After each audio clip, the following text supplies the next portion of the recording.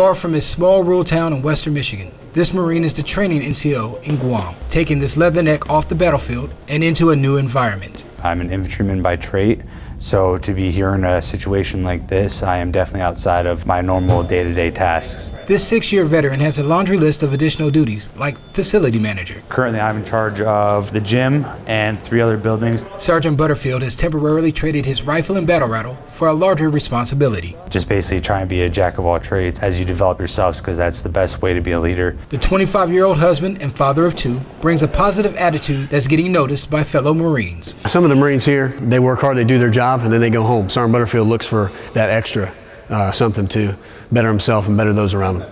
Butterfield was given a new challenge. He attended the Air Force Airman Leadership School at Anderson Air Force Base, Guam last October, where his gung-ho spirit set him apart. He performed outstanding. He always led from the front. He was never the last person to do something. He always made sure that his work was done beforehand. He was apt to help other people and make sure that they had the things that they needed. So he was outstanding for what we look for in a leader.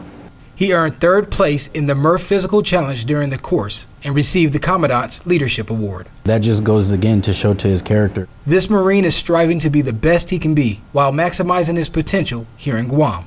It's a learning experience, but I'm excited to keep pushing, keep taking on more and more responsibilities and expanding my capabilities.